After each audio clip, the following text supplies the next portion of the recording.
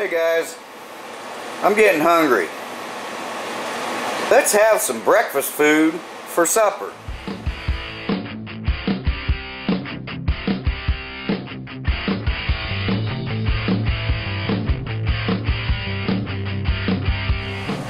Hey guys, Shabear here. The noise in the background is the air conditioner. It has been very hot today. The real feel was 107 and it was like 92, so I'm not going to shut it off because I did that earlier to make my last video and I forgot to turn it on, and it got like 80 degrees in this house pretty quick. So what we're going to do is we're going to make some of this. It's from Armour. It's corned beef hash in the can. I love this stuff. It's good stuff. It might not be good for you, but it is good. So, alright, so what I've got here is, of course, the cans. Now, what I want to explain to you about these cans. That's right, I opened this with a knife, okay? Now, I opened it with a knife because why? Well, I don't have a can opener. But, spoiler alert, you won't see them like this anymore, hopefully. Now, I'm letting this this pan heat up. Now, this stuff here, a lot of people will put butter or oil in here. It's not really necessary. I mean, if you want to put some butter in for flavor, that's fine. But now remember, these cast iron skillets here, they're already seasoned, and they're seasoned with oil, and I keep this one seasoned. As you can see, it's real shiny. And these,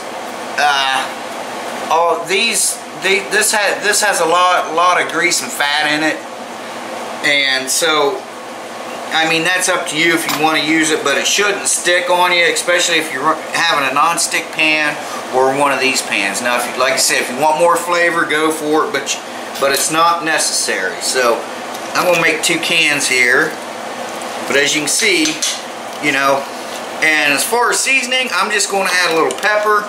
A lot of people like to add salt, but remember, this is canned food, so it's already going to have a lot of salt in it. So you can see the grease coming off of this.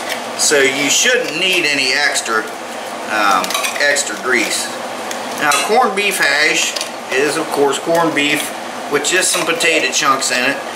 Sometime I want to do a homemade version of it, to where I make my own, and then you can really load it up. You can put green peppers in it, or I mean green onions, and yes, you can put peppers. Anything you want in it when you make it yourself. As far as that goes, you can do it right here as well. Now, I'm just going to have this on a medium heat, and I'm just going to kind of spread that out a little bit. This is a 12-inch skillet, I think. Well, yeah, 12-inch.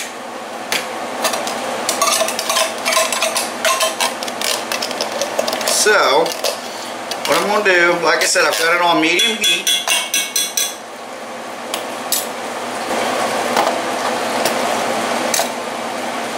Alright, now I've got 5 eggs here. Now, I don't like odd numbers. So why 5 eggs? Monkey's not very hungry because she had a big lunch. She has a patient of hers, her and her husband, they always give her muffins, and well, today it was lunchtime when she went there, so he made her a big old sandwich, and he makes the sandwiches like I do, that thick. So she's not real hungry, so I'm only going to put 5 eggs in here. Now, the reason why 5, which is an odd number, and if you guys have followed me for a while, you know I hate odd numbers. Either 4 or 6, whatever. That's because the 5th one is for my puppy dog Bruno. Alright, so there's that. Now, what I am going to do is I'm going to pepper these. I'm going to put some pepper on it. Eggs and pepper, yes. Well, it's not even quite supper time yet. Well, I guess it is. About 20 till 5, so.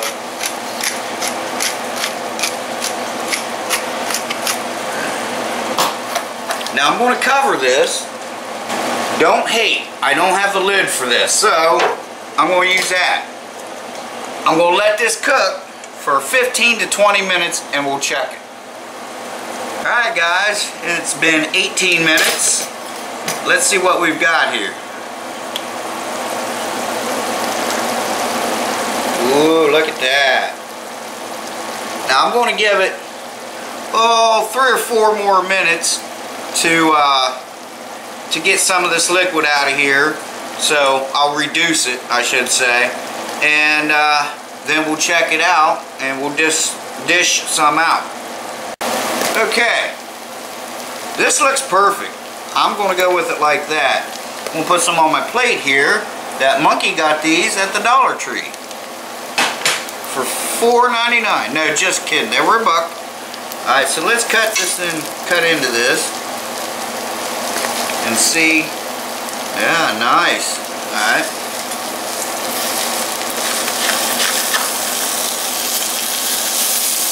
Very nice. Oh yeah. Alright, let's get this off the fire.